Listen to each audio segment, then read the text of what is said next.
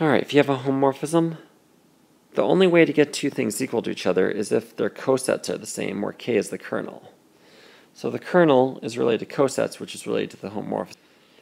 So we have if and only if, so let's suppose first that phi of a equals phi of b. And here, right, what am I really doing? Phi of a equals phi of b. That's how I'm going to start. Well, I can multiply both sides by phi of a inverse.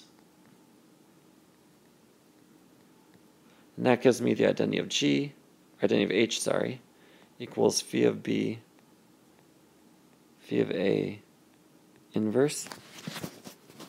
And so E of H is equal to, phi of a inverse is equal to phi of a inverse.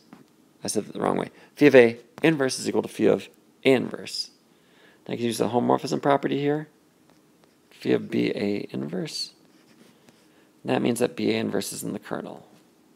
So that's where I get E of H is equal to phi of BA inverse. This is in the kernel. And so then I get BA inverse belongs to the kernel. And essentially I can just multiply both sides by A. I'm just left with B belongs to KA. But if I have an element belonging to a coset, that means that KB equals KA, which is what I want to show. Now I'm going to go the other way. I'm going to suppose that these are equal, and I'm going to show that phi of A equals phi of B.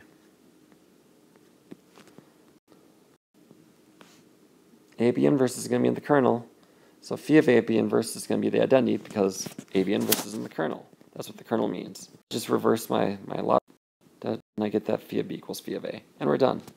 Thank you.